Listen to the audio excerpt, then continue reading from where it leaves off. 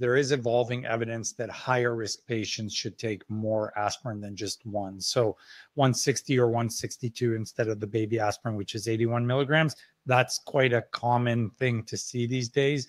And more high risk obstetrics specialists, like maternal fetal medicine specialists, and even the fertility specialists, are going to that. I've been advocating for aspirin for so long, I can't even remember.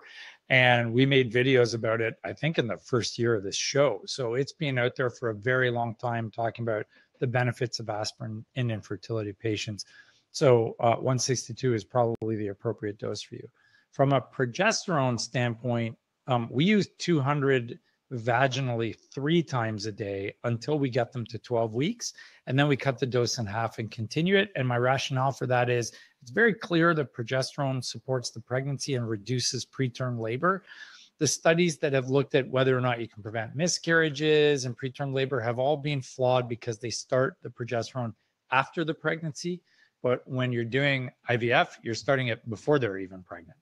And I think it makes a huge difference. So in my practice, we have a very, very low rate of preterm labor. And I think it's largely in part because all of our patients are on progesterone. So who do I put on progesterone? I put all my patients on progesterone, and I keep them all on the VAG Prog all the way up until 36 weeks, after which it's not really important if the baby's born at that point or not. They all do really well.